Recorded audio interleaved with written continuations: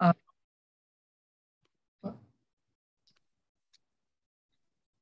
from the league. This forum is the second part of a zoning forum that we held at the end of June on demystifying zoning, why it matters. For those who were not able to make that session, we're going to do a very quick review of both of the parts that we did. While the first session focused on the history of zoning, mostly beginning in 1911 to the present, this second part will focus on the intersection of zoning and affordable housing and what barriers need to be removed in order to increase affordable housing and make it more equitable for everyone. I want to thank our partners who helped with the outreach, the Greater Richmond, American Association of University Women, Housing Forward Virginia, Partnership for Housing Affordability, Richmond Association of Realtors, Virginia Housing Alliance, and the VCU Masters of Urban and Regional Planning. Before I introduce our speakers, I wanted to ask everyone to, if you have questions during the presentations, if you would please put them in chat. We will get to them after both speakers. And we should have about 20 minutes or so, so there should be plenty of time for questions and answers.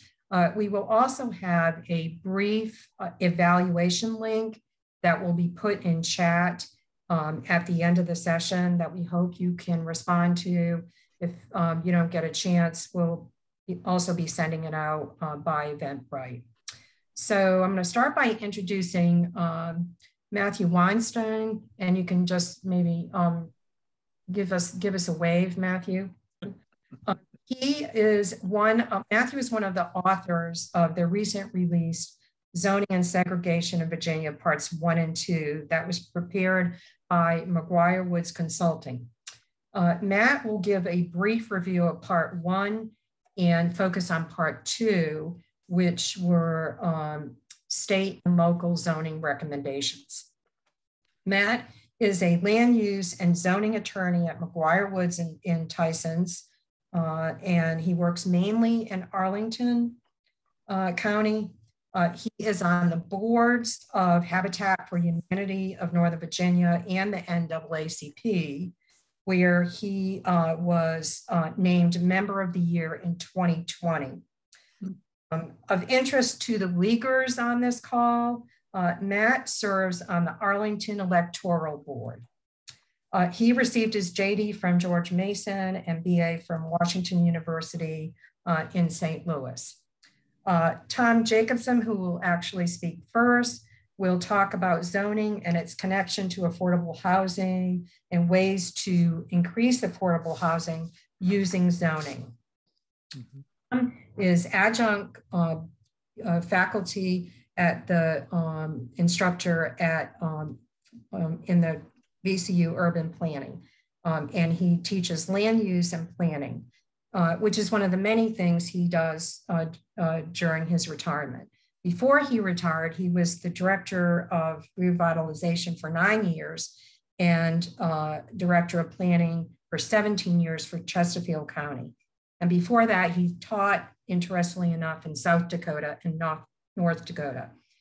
He has a BS from University of Minnesota in civil engineering and MS from the University of Minnesota in environmental planning. Both Matt and Tom have ties to Minneapolis, which you'll see later on is relevant to this particular forum. As you can see, both of them have lots of experience and are passionate about what they do. So sit back, enjoy, and learn from them. So Tom, take it away. You can do your screen sharing and begin. Thank you. Okay, thank you, Alice, very much. And again, I appreciate all of your interest in this topic and your hard work for improving our community, our metropolitan area, because I wish there was more of us that had time to do that. So let me again show you slides. So hopefully this can make some sense to you. I like taking lots of pictures. So I hope to sprinkle liberal numbers of photographs here that may help you. All right. So what's the problem? Housing affordability, what you get for the house. And I'm going to start with a couple high-level discussions that we talked about in the first session before I start going into talking about how we can change zoning to be positive for housing affordability instead of a negative in some local communities. So first, there was a recent work that Harvard University does. They put this out every year that does a look at the national housing situation. All right, so here's the top points that I took out of their last report. 30% of American households are paying an unaffordable mortgage or rent payment. And again, that's defined also by the term of 30%. Don't get the two confused, but 30% is kind of the guideline. If you pay more for your housing of 30% or more, it's looked at as a problem, starting to be unaffordable for you, making sacrifices in your other expenses. Now, also, besides that large number and increasing number over years of Americans that pay too much for their housing, there also has been building over the last several years an imbalance between the demand for housing units and the supply. And the last figure that Harvard has tapped on that was about 3.8 million homes. Now, this also affects the rental market. Because as people who want to be able to buy a house and they can't, they will, increasingly continue to rent as new renters moved in to the rental market. So there's also been significant price pressure on rents.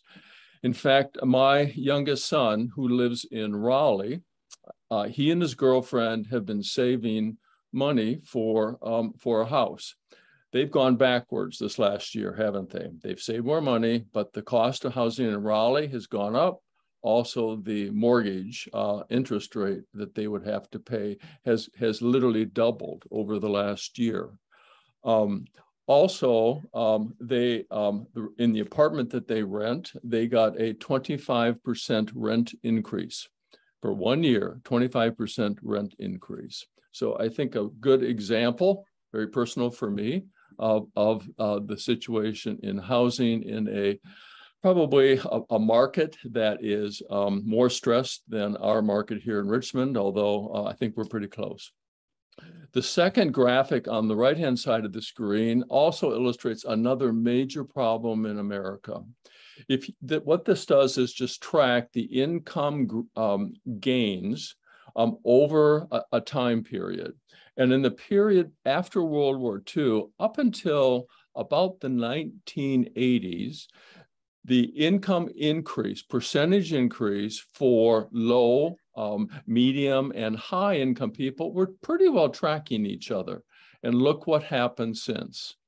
Look at the division, the median representing the kind of the mid-range, the middle class, as well as the lower income households, rather families, stagnated.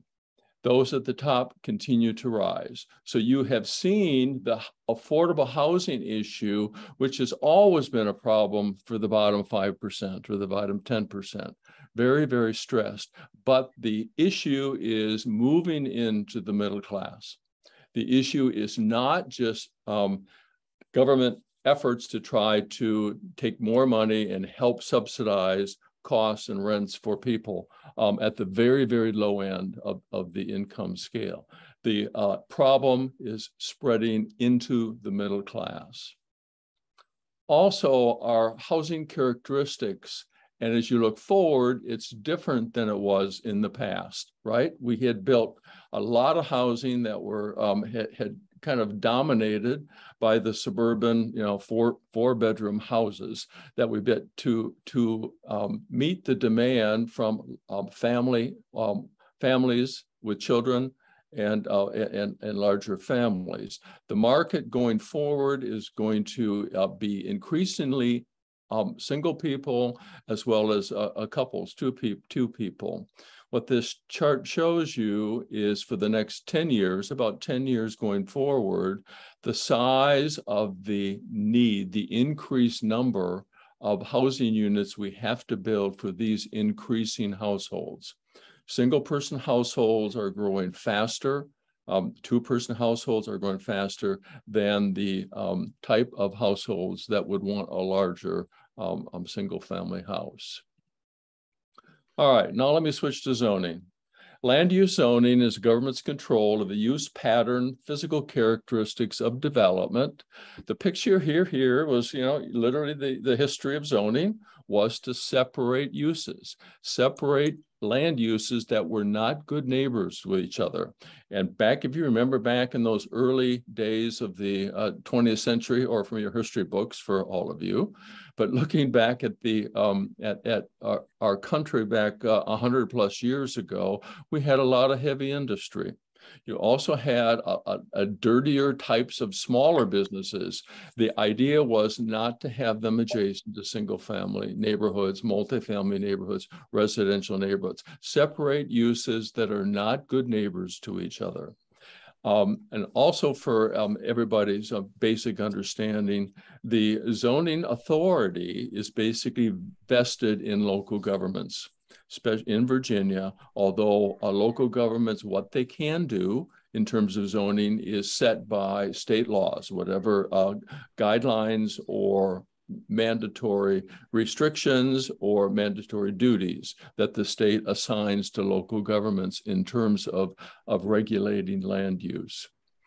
All right, so a couple quick points about the relationship between zoning and housing affordability.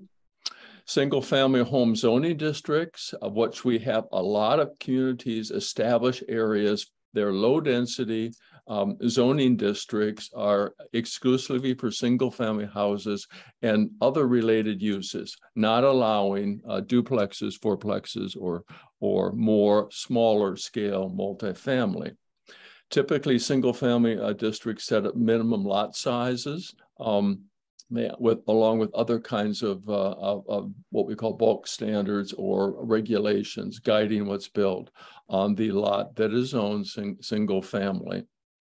Zoning standards also set out the improvements that can be made and required to be made for development, paving the streets, public water and sewer, drainage facilities, water quality facilities, street lights, sidewalks, bike paths, neighborhood parks or pools can be negotiated by the local government with a large-scale development through a little more sophisticated zoning technique. Zoning proffers, and I'm going to explain those in a little more detail in a minute. They provide a minimum can mandate for a specific zoning case, a minimum house size to be built within the boundaries of that particular zoning case. Zoning has resulted in not all communities, but many communities that did not want higher density development. They can zone out in their community apartment types of uses, condos, townhouses, or other types of multifamily zoning. And also communities through zoning can prevent the construction of mobile home parks or different types of development using manufactured home housing of today. So these, the general use of zoning to exclude people, lower income people, and types of housing is generally called exclusionary zoning. So that's the term exclusionary zoning. Now, as a background, one of the huge problems isn't just necessarily the local government or the planners or the elected officials in terms of not zoning for different types of housing uses.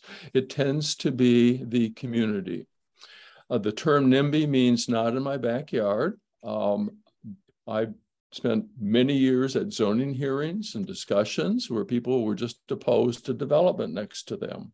They don't like development next to them. They moved out just beyond the edge of the developing parts of Chesterfield County, and they loved it. And they didn't realize they were moving into a growing area.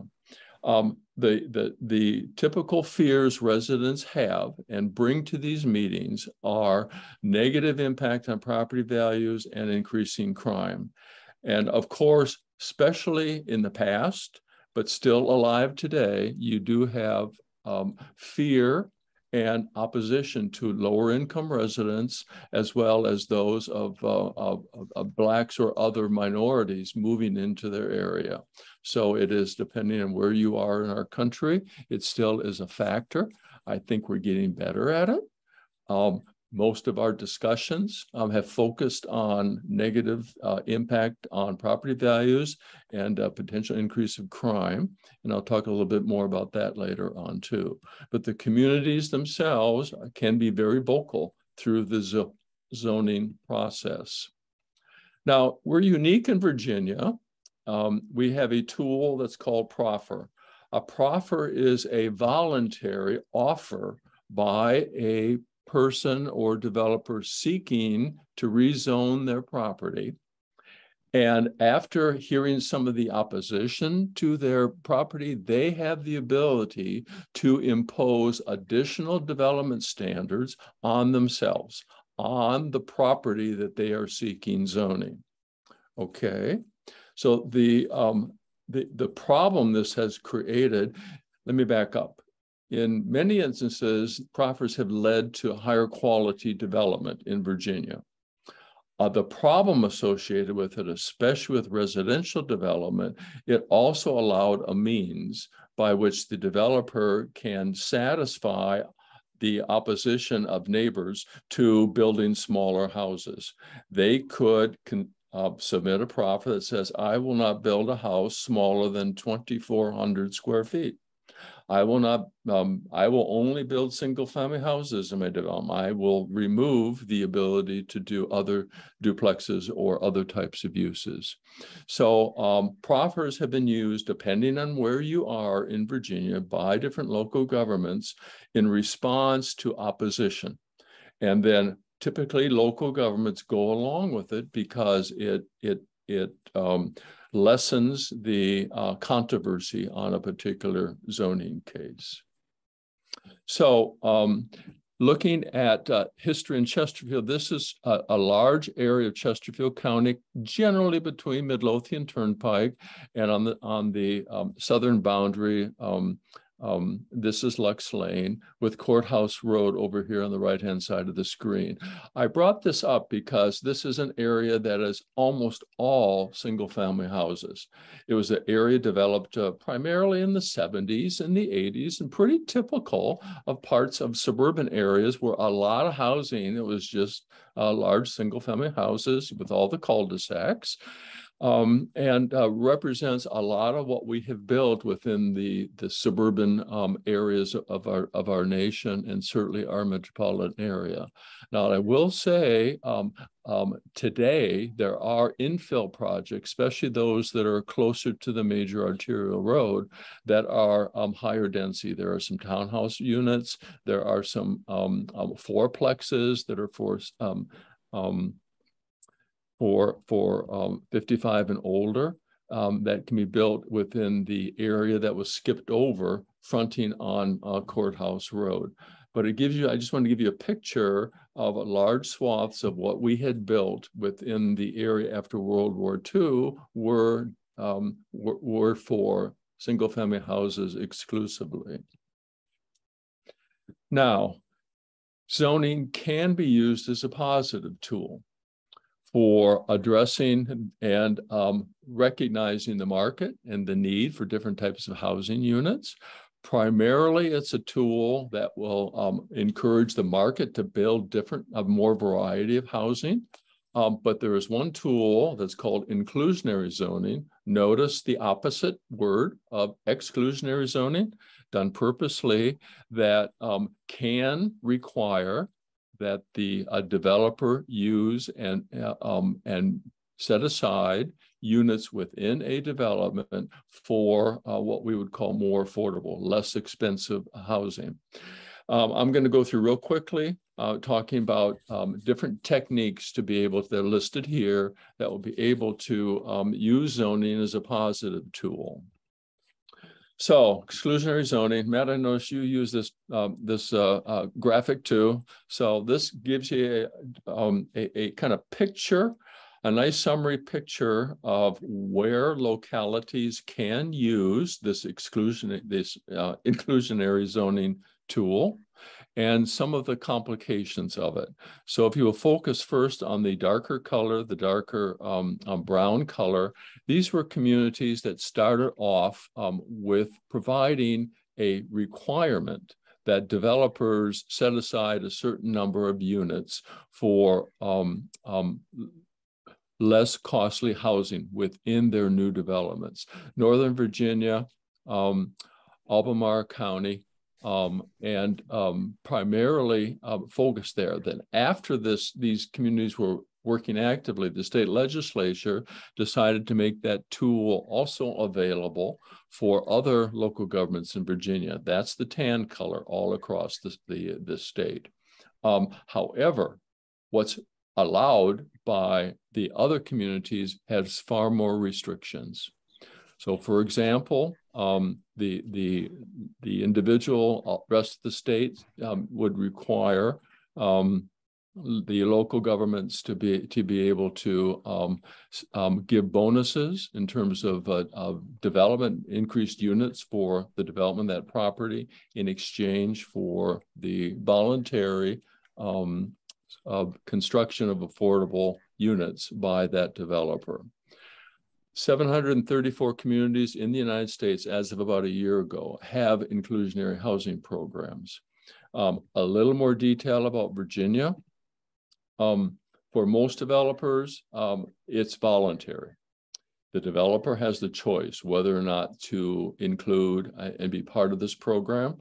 The first Virginia code, which is 2305, required a density bonus, and they had a formula depending on how many percentage units you give, how many affordable housing units you provide. It also had a large number of other very detailed requirements. There was an attempt to improve this law in last year. Some will look at that as this legislation as an improvement.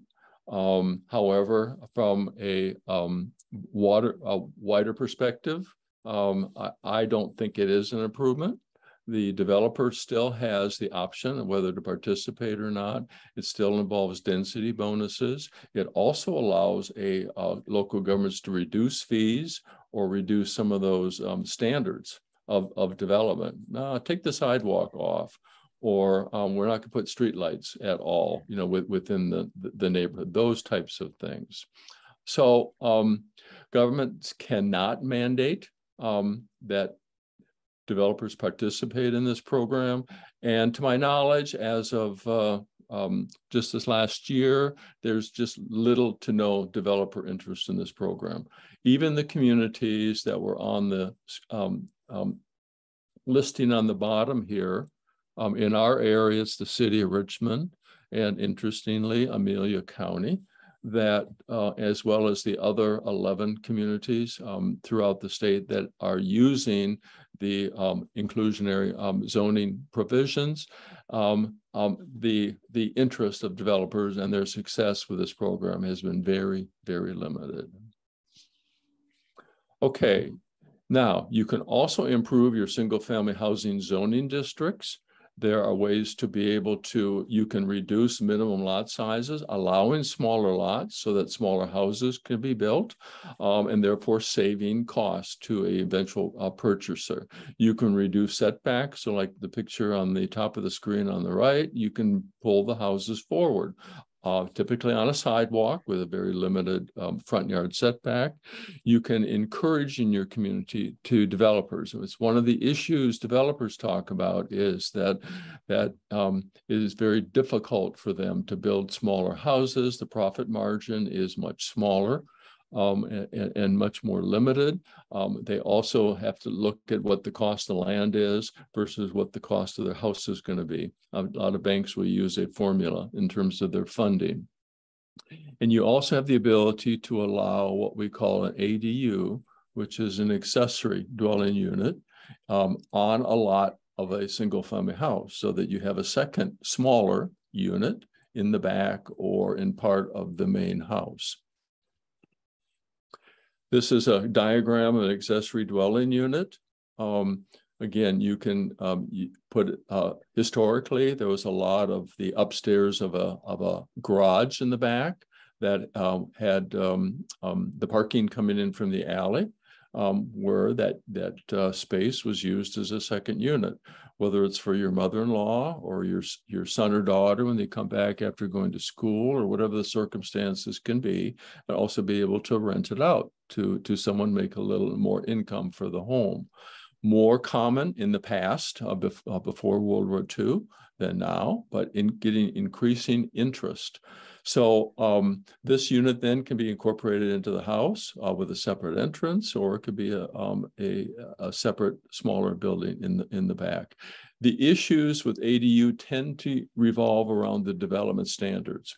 Even communities that do allow accessory dwelling units, the parking requirement has to work. The setback has to work. In some instances, communities, depending on accessibility to local transportation, public transportation, it may not be necessary. I was just down in Norfolk doing training with their planning commission last week, and they do allow accessory dwelling units, but they also are taking a careful look at their detailed requirements. You can also build higher density apartments, but designed, especially in maybe like in the Chester Village Green project, right inside of the screen, designed to be located above the small shops on the first floor, or several buildings, very nice design that are designed up on the sidewalk. Therefore, they can get more density with a very nice looking building, with the example here, 3 stories, or the 7-story building down in Charlotte. So that is an option to provide more apartments to your unit on land that's available, as long as the ordinance does allow density that fits what a developer can build and provide units at reasonable cost. And again, Matt, I love this diagram too. There's this term that's called missing middle housing. The idea stretching from the single family detached home over on the left-hand side of the screen, all the way up to the apartments, the larger scale apartments that are pretty typically built today in cities as well as the suburbs. There's a whole host of other types of housing units at a scale that spans the differences between a traditional apartment building and a detached single-family house. So most of you are used to townhouses or row houses that you may see in the city, townhouses in edge areas of the city or the suburbs, but also fourplexes or a variety of other types of smaller scale multifamily units. So again, zoning can permit these types of units. The typical zoners may allow flexibility in units and just have an overall density cap on the development, typically based on their comprehensive plan. couple examples of kind of mixed housing income. Historically, it's very common in Richmond to be able to have smaller scale apartments next to duplexes, next to single family houses, but also planned communities of today are doing the same thing. So this is a finer grain of mixing of different land uses. Another example, you can mix what the people in the development industry call pods. The idea of having in a neighborhood, in a planned development, to be able to have houses that are similar to each other, but a nice transition to different types of uses. So the important thing here is that the zoning is an implementation tool of a comprehensive plan. So the comprehensive plan typically sets the density range of residential to be located within that area outlined by the plan.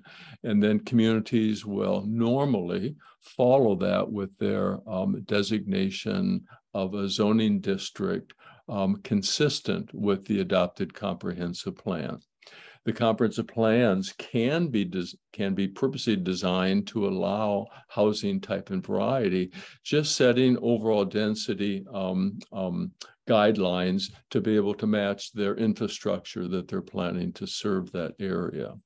The zoning has some other different types of techniques, though, that will allow, therefore, building different housing types. So in the Chester Village Green project in Little Chester and southern Chesterfield, they have housing units in the core of the commercial center of their area north of Route 10, where you have multifamily housing above offices or above restaurants or above retail uses or shops or services. Then they have single family housing in kind of the middle area, and they have another area with multifamily because the plan is to have another road located back here that is a smaller, much smaller scale units, two-story smaller units that are leased out to people wanting an apartment. Then there's also some tighter housing units that's located here too.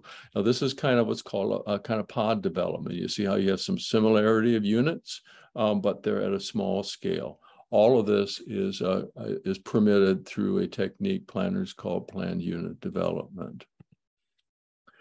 At a finer grain, my son's, one of my older sons' neighborhood in suburban Raleigh allows duplexes next to single family houses. It also has townhouses, three-story townhouses next to single family houses. So you can finally build a neighborhood that has a finer grain of changing different and including different types of housing units.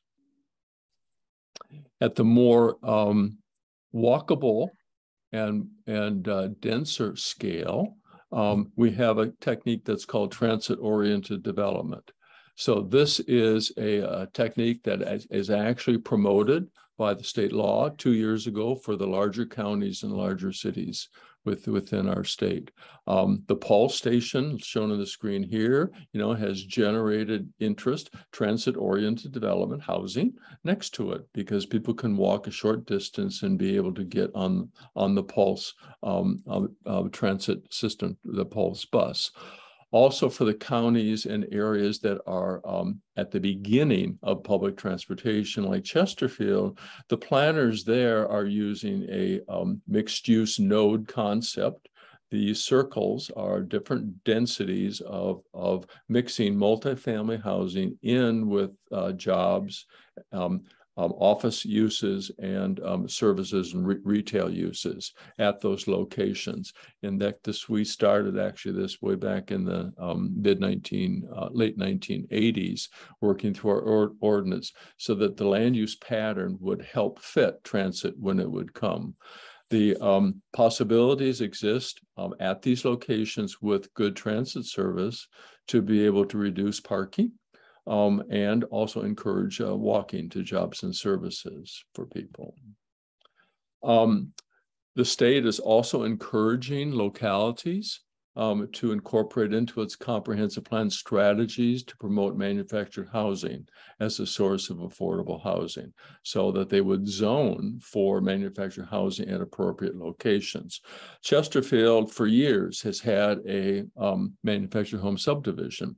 These are like double wides. Some people would call them a double wide mobile home, but they allow in this area the owner of that home to also own the land.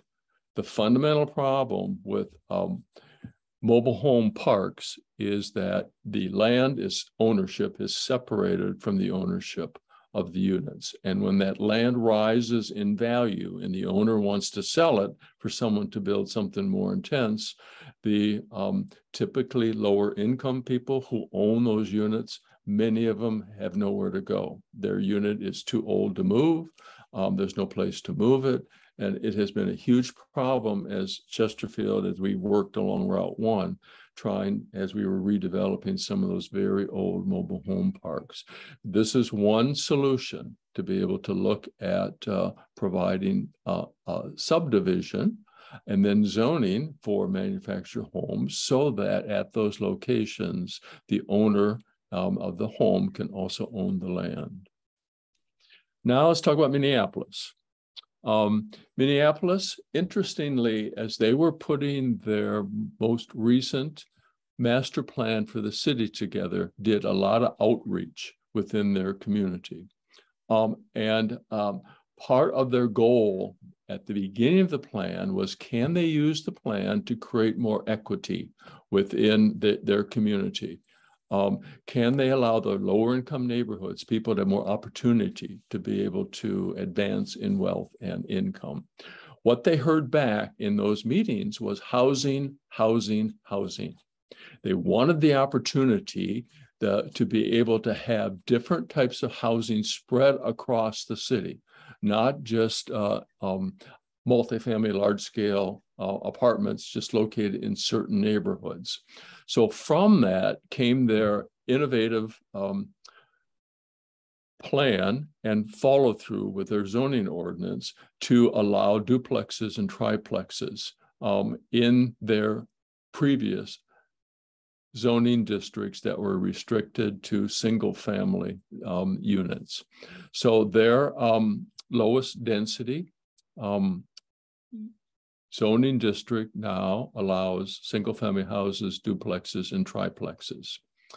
Plus, what they did is also on all their major road corridors and corridors where there was transit, as well as the key areas, the downtown area, as well as some of the key areas by the university and other close-in neighborhoods. They also increased the density of multifamily units in those areas, and they did adopted an ordinance, an inclusionary zoning ordinance, that required developers building buildings of 20 units or more that they also provide affordable housing. Now, I've given you here the results from 2020. There were spread across the entire city. 34 duplexes and 9 triplexes were built. And that, of course, pales in comparison to the 6,000 dwelling units that were built in multifamily buildings across the city in other areas. Now, I do want to issue here a caution to everybody. What happened in the 1950s and 60s is many cities zoned their neighborhoods close to downtown for dense multifamily development. And the idea was they were really following kind of an organic model of city planning that was popular at the time, that essentially areas close to downtown are going to increase in density. And what happened, though, is as developers looked at their older buildings and had to make a decision, well, I could build a sixplex on my property. And if they were interested in doing that, what they did is they under-maintained the existing structure on the land. So you had, when I was working as a planner in Sioux Falls, South Dakota, we had major deterioration in these older neighborhoods, and we were able to figure out that a lot of property owners were just purposely under maintaining their buildings because they wanted to build a sixplex or a fourplex on that property. So we've got to be careful what types of units that we add to a single family neighborhood. A duplex, I don't think, gives encouragement to someone to be able to under maintain an older single family house. But we've got to be cautious, and we got to do this correctly in communities that want to be able to change their single family zoning districts. In fact, one of my jobs in Sioux Falls was to work in all the neighborhoods around downtown and rezone those areas for what was appropriate. In many instances, bringing it back to single family and or duplex zoning. Real quickly, I want to go through the NIMBY issue. It's very important to listen to these people, because what happens is in many cases, they are very highly emotional. They're not using their rational thinking yet, and they have real fear on their negative impact on them, their principal source of investment, their home. They are fearful of what their property values are going to be if something different gets built across the street from them or down the block or even in the wider neighborhood. And it can be very, very emotional at these types of meetings. So the key is to work with people, neighborhoods that are opposed to different types of housing units. And over time, it takes several meetings usually to move towards more of a rational discussion. We did 2 studies in the Richmond area by VCU and George Mason to look at this issue and found that the fear is really unwarranted. So first, we had our Partnership for Housing Affordability hired George Mason University to look at 11 projects in our region, apartments and single-family houses, apartments that were near single-family houses or dense townhouses that were close to single-family houses, and document what was happening in terms of crime rate and property values assessments sales of homes in those areas. The study is available at the site I have on the bottom of the screen. The major conclusion of JMU's study was that the projects not only were not negative, they had positive impacts on surrounding neighborhoods with relatively strong home price appreciation and lower crime levels. Use that if you get involved in some discussion. So we've been giving these to planning commissioners as we do our VCU training for planning commissioners across the state. We did a more limited study at VCU. I was leading the study of the jobs affordable housing balance in our region several years ago. We studied 6 lower cost townhouse and apartment projects within our region. And again, the primary conclusion of that study was there's no notable long-term impacts resulting on crime rate, property values, and property sales. And again, that should be available at our Center for Urban Regional Analysis for anybody that would want to look at it and use it. Okay, I am done. So Matt, if you want to take over and can answer questions later. Thank you. Thank you, Tom. That was really interesting. Yep, thank you, Tom. That was very helpful. And as you all will see, there's a bit of, not overlap, but there's a lot of synergy between my presentation and Tom's presentation. And I think, Tom, you have to stop sharing your screen so I can share mine. Okay, yeah. All right. Great. Well, just before I get started, when we were doing a dry run, for whatever reason, if I do a slideshow and I'm trying to share my screen and I advance the slides, you all can't see it. So I'm just going to walk through them this way. So thank you for your patience. Well, again, my name is Matthew Weinstein. I am a land use and real estate associate at McGuire Woods in the Tyson's office. And as Alice mentioned, I'm also on the Arlington Electoral Board. So I want to thank you all for the work the league does on voter access and voter education. You do fantastic work, and we always see you as a model for the way to do that sort of work. So thank you. So today I'm going to talk about zoning and segregation in Virginia in our part 1 and part 2 reports. I'll very quickly go through part 1 because my colleague Scott Adams presented to you all during the first session. But then I'll talk about part 2, which we released, I think, in May of this year, which includes specific state and local policy recommendations to expand housing access and address some of the racial legacies of zoning in Virginia. So this is the McGuire Woods Consulting Zoning and Segregation Working Group. It's made up of a number of lawyers, planners, and consultants from McGuire Woods. And we started our group, I want to say, in June of 2020. So shortly after the murder of George Floyd, we read a book called The Color of Law by Richard Rothstein. I really urge all of you to read it if you have not. And that book really gets into the details of the history of zoning and housing finance and covenants that have really had a profound impact on the neighborhoods we live in and the world we live in. So I really encourage you to look at that. And coming out of that book club, for lack of a better term, we decided we want to study the history of zoning and race in Virginia, and then think of some solutions as people who are involved in the practice of real estate and land use, and also people who are involved in their relations about thinking of solutions to help address the issues we raised in part 1. All right, so part 1 was a report released in, I guess it was 2021. A good example of zoning and racial segregation was back in, I believe it was 1911, Booker T. Washington wanted to start a African-American college in the town of Ashland.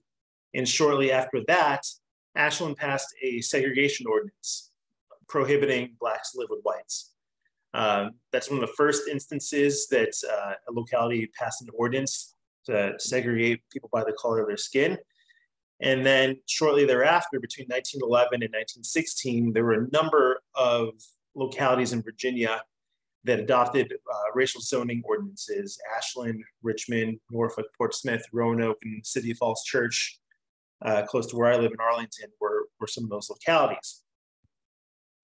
Richmond tried again in 1929 to pass a racial zoning ordinance relying on Virginia's anti-miscegenation law. In the 1930s, the U.S. Supreme Court struck that down. And what happened after that was redlining, which I'm sure most of you have heard of, restrictive covenants prohibiting people to sell their homes to minorities, and other ways to really keep neighborhoods from, keep African Americans and other minorities from having access to single-family neighborhoods.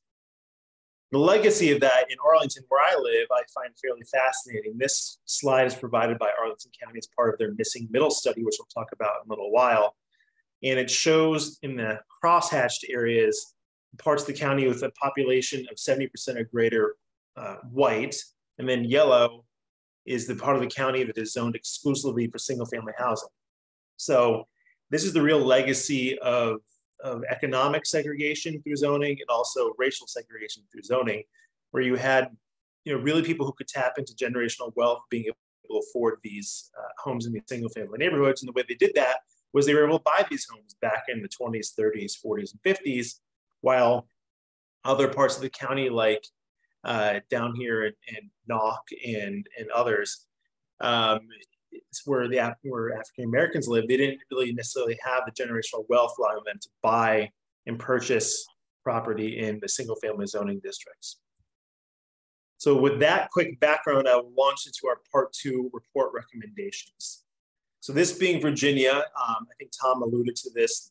Virginia is what's called a Dillon Rule state, meaning the General Assembly, local governments really don't have the power to do something unless that power is granted them by the General Assembly. Land use and real estate is one area in which localities have substantial power.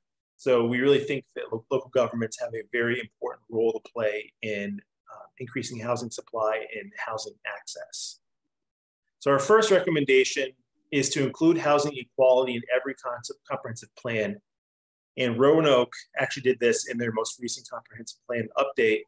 And the goal is to really just look at the locality's history, acknowledge the role that zoning and segregation and race had, on housing and the current state of the locality, and thinking ways to address that. So again, Roanoke is a great example of that. Every locality has to update their comprehensive plans.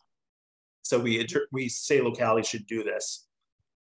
The second is to update zoning ordinances and maps to encourage mixed use of higher residential density in existing commercial areas. We recognize that, Virginia is a very diverse state, so this recommendation may be more applicable up here in Northern Virginia or certain parts of the Richmond area. But really the goal is to allow for more density where density is appropriate, because at the end of the day, a lot of housing crisis comes down to a supply and demand problem, which I think Tom really talked about in great detail. And if the demand continues to go up and the supply remains restricted because of zoning, it's going to be really hard to make housing affordable. So we think where appropriate, zoning ordinances and maps should encourage mixed use with high residential density in existing commercial areas. Related to that, we suggest localities offer affordable housing incentives using density bonuses, parking reductions, and tax abatement. And this gets to the inclusionary zoning recommendation or discussion that Tom had earlier, where building any sort of project is really a math exercise. And to build housing, you have to make sure that the numbers work. And affordable housing in particular is expensive to build. Parking for affordable housing is just as expensive to build as parking for market rate. And allowing developers to get additional density through the approval process to help mitigate some of those costs means it would be more likely that those developers can build affordable housing. Here in Arlington, we have an affordable dwelling ordinance allows developers to get bonus density for providing affordable housing on site, off-site, or also making contributions to the Affordable Housing Investment Fund. And that's something we think all localities should look at. Tom also talked about proffers, and we think that localities should adopt proportional proffer guidelines adapted to housing size and income restrictions, affordable housing incentives using density bonuses, parking reductions, and tax abatement. And I don't really work in many jurisdictions of proffers, but I think really what we're getting at here is that proffers are costs that are the developers pay as part of the rezoning, the conditional zoning approvals. And often those costs are passed right on down to whoever's purchasing the property. And that just leads to more expensive development. So we think that proffer guidelines should really be tailored when appropriate to housing size and income restrictions for affordable housing. And then the next local government or local recommendation is to promote greater home ownership for low income and moderate income households. But we've talked a lot about rental, and rental is obviously a huge issue, but home ownership is one that, affordable home ownership is one that I think really deserves a little bit more attention, because home ownership is one of the historic ways for people to build wealth, and having tools like community land trust or rent to buy or things like that, or home ownership assistance programs, things like that, really help people to purchase their first home, whether it be a single family home, duplex, triplex, whatever it may be, and really get into the home ownership experience system, recognizing that home ownership may not be appropriate for everyone, but we think it's something localities should focus on. And then you saw this graphic from Tom's presentation, but we recommend the localities add missing middle housing types to residential zones by right. And this is a very, very significant and complicated discussion here in Arlington that we're having right now. The county board recommended, not that I shouldn't say they recommended, the county staff has put together a proposal allowing duplexes, triplexes, up to 8plexes by right in single family zoning districts throughout the county. And it should be considered by the county board by the end of the year. And it's been very controversial. I mean, I live in a single family home neighborhood about 2.5 miles from Washington, D.C. And a lot of my neighborhood has signs up opposing this. And a lot of the concerns people have are related to parking and, student generations for schools, stormwater, things like that. But, as Tom mentioned, people, they're afraid of change. My neighborhood's been around since the 1840s, and I think people are just concerned about changing the way the neighborhood they've come to know and love will look.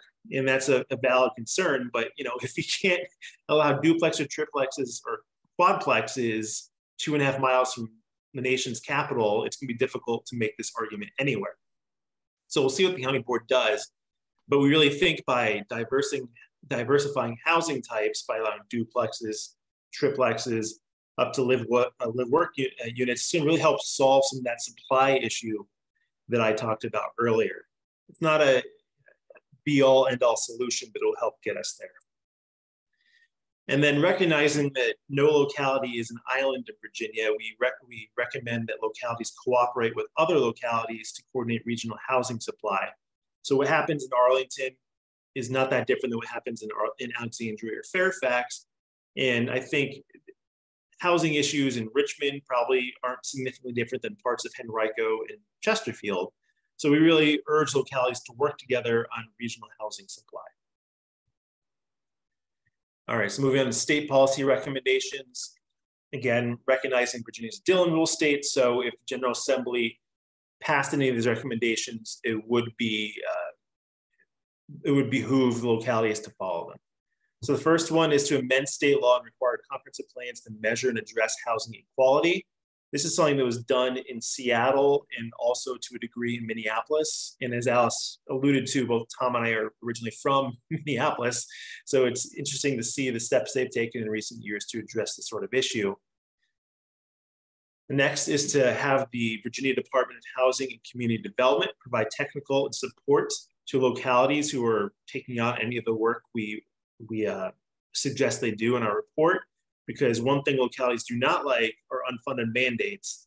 And we suggest that the Department of Housing and Community Development help these localities by providing indices to measure racial and economic segregation, GIS and census data support, model ordinances, if any local ordinances need to be passed to adopt some of our recommendations, and then also provide education and advocacy for increasing housing choices. This map should look very similar to familiar to you all based off of Tom's presentation, but where we're coming at from this is basically, as Tom mentioned, there are two different types of inclusionary zoning ordinances. The light orange is much more restrictive than the dark orange, which means most of these localities really haven't adopted ordinances that really create more affordable housing. But we think that localities or the state should pass legislation to basically open up inclusionary zoning for most localities that aren't already doing it. And then finally, we suggest requiring local zoning to allow accessory dwelling units in single family districts. This is very similar to our recommendation for missing middle housing types, where we think that supply is a significant issue and a significant component of what we're all talking about.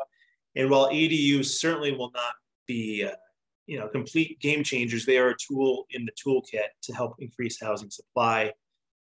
Here in Arlington, the county board approved an ordinance in 2019, I believe, loosening some setback requirements and height requirements for ADUs and allowing them by rights, not by special exception. And the result of that is there's been, I think, about 70 to 100 ADUs built since then.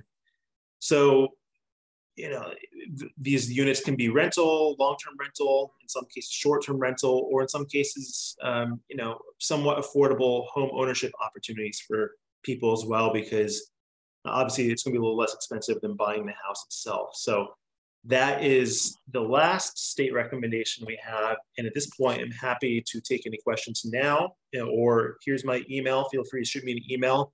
Be happy to send you our part 1 report, part 2 report, if you're interested as well. So I will pause there, and I guess we can open it to questions.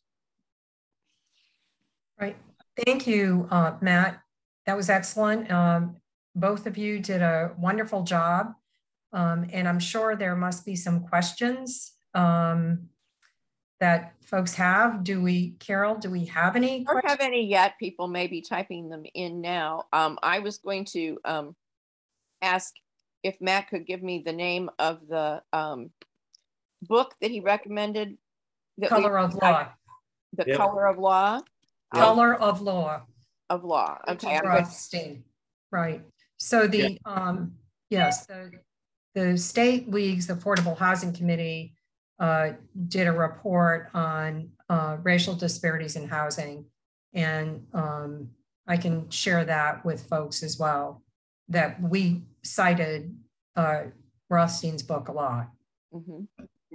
Rothstein is the name of the author? Yes, that Richard Rothstein. Okay. Yeah, I was trying to find my bookshelf right over there, right? Yes. I also wanted to mention, you know, when we talk about accessory dwelling units, the other thing that they do is can help, you know, seniors age in place. It's a really good tool for, you know, families who want to bring their mother or father back to live, to make that affordable for them, and also, you know, enable them to be close to their, you know, to the parents. And it can help with very low income people that own a home that are having a difficult time, if they can get a nonprofit or whatever to help them build an accessory dwelling unit, they can rent it out and give them additional income.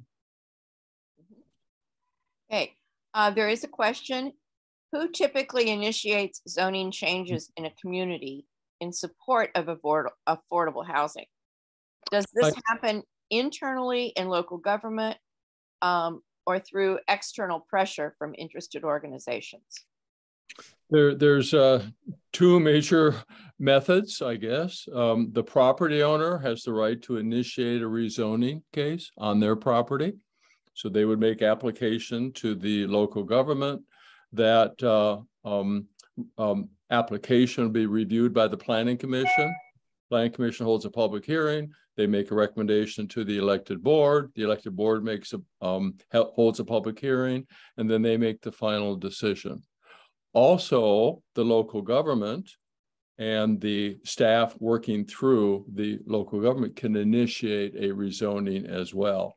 Typically, that's done not on a parcel basis or for a new development. It is done in conjunction with the change of their comprehensive plan.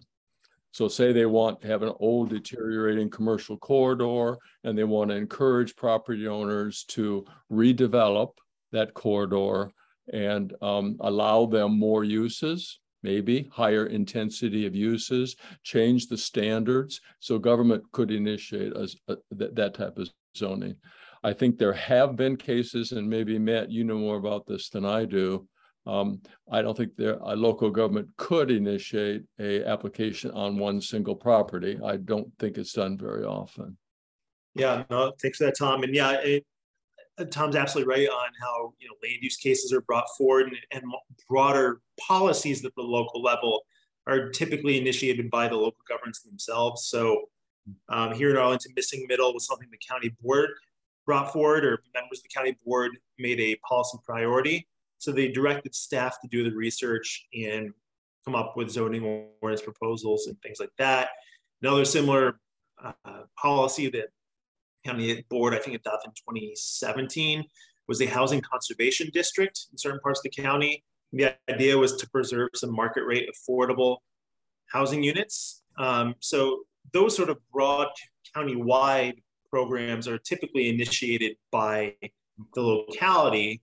Sometimes there's kind of both a private landowner and the county work hand in hand. I'm thinking of a policy idea where there was a project here in Arlington earlier this year, which was in a zoning district that only allowed buildings up to 6 stories, and I think dwelling units per, but developer wanted to do a 100% committed affordable project, and to make that viable, they needed additional height. So the county moved forward with a zoning ordinance amendment saying for 100% committed affordable projects, you can get up to 12 stories in height. And that allowed that project to go forward and build some committed affordable units in an area that would have otherwise happened. So they often can work hand in hand, but broader policy changes are typically driven by localities. But the public too can advocate for Yes. Changes to zoning as part of the comprehensive plan process. Mm-hmm. Yeah. Yes. Example of that, in our state affordable housing committee, there one of the league members is working with Prince William County to get them to be more specific in their plan in terms of what they intend to do. How are they going to meet their affordable housing needs? So it can come from public advocacy as well. Mm-hmm. Very good. We have another question. Do we have any numbers on the potential rise for multi-generational housing?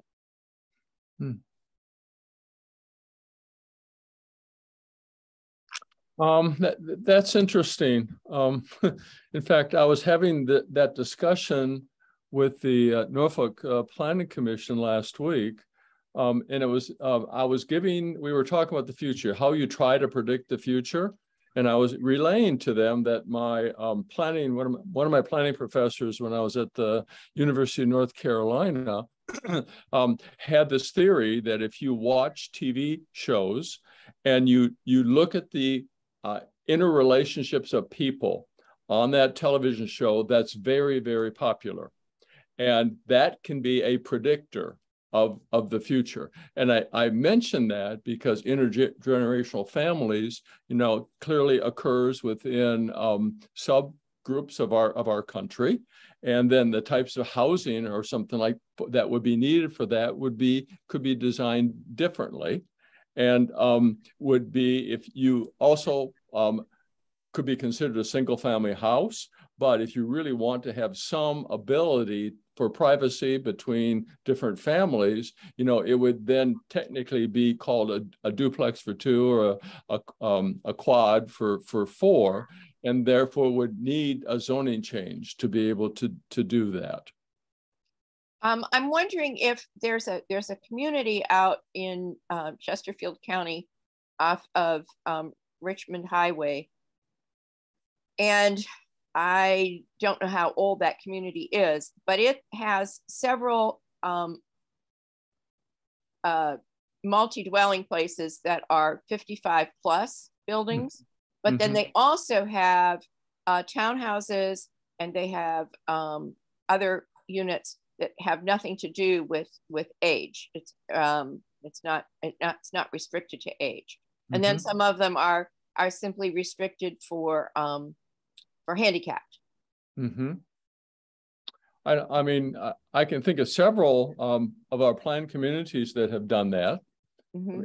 I think, again, that you're talking about kind of co-location of different types of projects, so you make it easier for families to be close together versus necessarily in the same housing unit as we were talking about before. So again, that's just good planning. I mean, that is just allowing diversity. The key is to have neighborhoods designed with different options for housing. And I do remember when I was working with the village of Midlothian on a plan way back in the 1990s that we put together, tremendous opposition as the staff had recommended apartments and townhouses. But after having a discussion with them about, well, where is your parents when they can't take care of property anymore? Where are they going to be able to live? And wouldn't you want to live close to them? Where's your child coming back from school that doesn't have a job right away? Or is going to want to live in your neighborhood and be close to a job in that area? Where are they going to be able to live? They're not going to be able to afford to buy a nice big single family house. So from discussion that staff had with the community, you can convince a community to be open. So if you look at the new development in Midlothian over the last 30 years, there are a lot of apartments, there are a lot of townhouses. There's much more diversity in that neighborhood now than there was originally. Okay, good, thank you. There's another question. What limitation does the state enact on smaller localities if they wanted to change their zoning? Yeah, but correct me if I'm wrong, Tom. I mean, localities generally have very broad authority, whether they're town, city, county, over zoning. there's nothing in the code I could think of that like would restrict towns necessarily, but the General Assembly could always step in whenever they wanted to, right? So if a town did something that the General Assembly didn't support or thought was worthy of state legislation to prohibit, they always could. But generally, towns and cities and counties have very broad authority over zoning. Right. Yeah. There's a lot of creativity allowed for every local government in Virginia in terms of how you design your plan for development, as well as your implementation ordinances, your zoning ordinance to go with it. So there's a wide range of ways to address your individual issues in your community. Okay. I have one. Do you have any other questions in chat, Carol? I do have another one. Okay, good. Okay. How do localities determine the parameters around zoning updates? For example, targeted AMI, density bonus amount, and percentage that must be affordable. Is this a science that planners understand in smaller localities? Okay.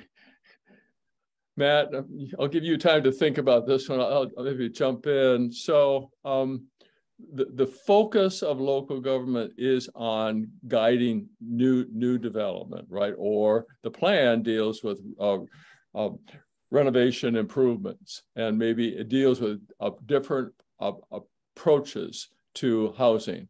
But the zoning ordinance itself is geared towards what types of uses are going to go on the land, what types of housing units, duplexes, single family houses, three-story apartment buildings, those type.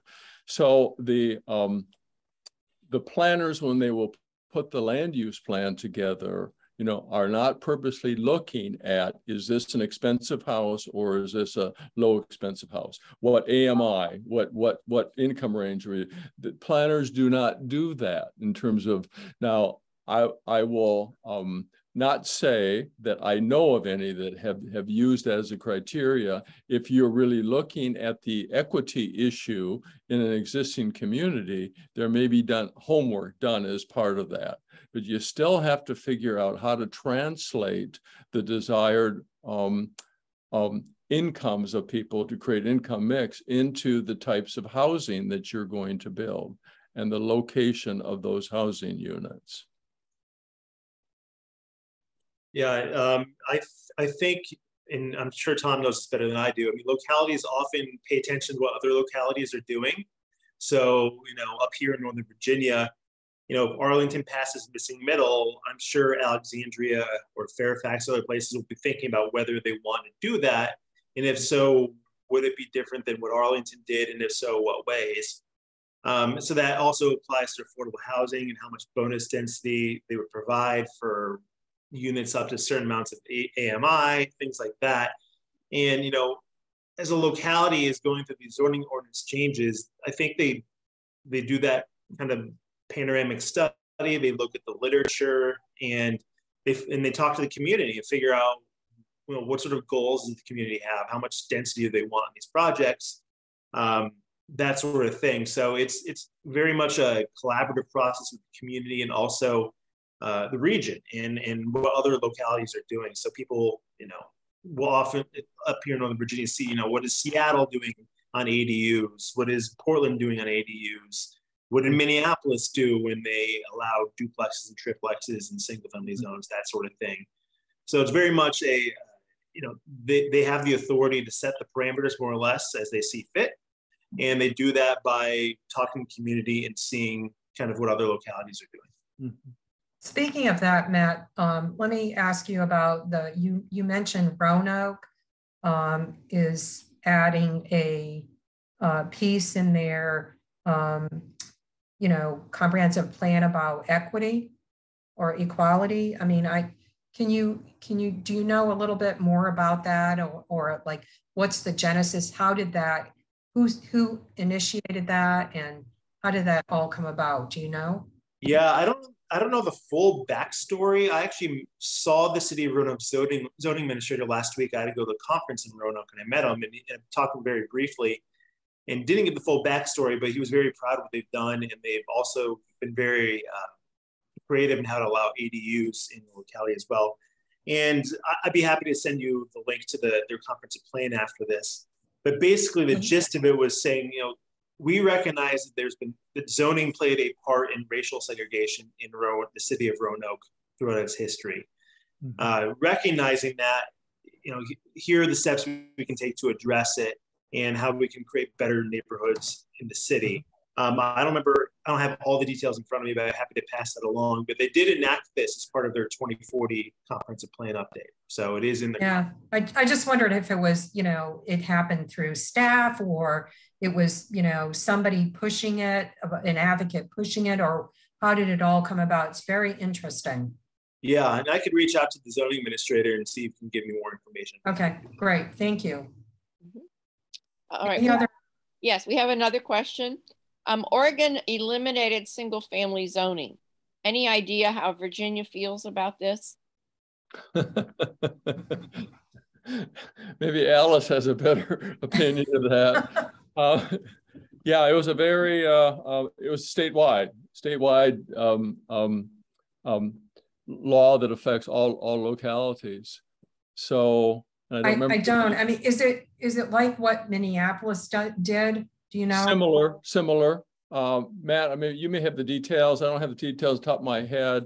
It may have been just duplexes, and they may have some nuances, you know, kind of with what they did. But it was mandating localities to eliminate single-family zoning. Yeah, I don't know all the details, but one thing, you know, I think, you know, as you all talk to your neighbors and your friends and your local electeds, that the way I like to think about it is, I don't like to think of it as eliminating single-family zoning, because often you can still build single-family housing there. It's legalizing housing. It's legalizing duplexes, triplexes, fourplexes. So it's, you know, I hear that all the time up here in Arlington when people are talking about missing middle, how it's going to eliminate single-family zoning. I think at the end of the day, you can still build a single-family house. You just have more options and more, because more housing's been legalized. Right. That's good. Anything else, Carol? No, that seems to be it. All right. Wow. We are finished our session on zoning, and I want to really thank Tom and Matt for their presentations. I think they did a really good job, and I hope everybody got something out of it. And Carol is going to put the link to the evaluation in the chat. Right, Carol? I did at the beginning, and I'm getting ready to do it again. Just a minute. Okay. Yep, so that you can just quickly go on and pull it up, and it's very brief. So I appreciate everybody coming, and you can all go and have dinner now. Yeah. Thank you very much, everyone. Thank you for your interest, everybody. Thank you. Thank you. Yeah. Great. Bye. Bye. All right.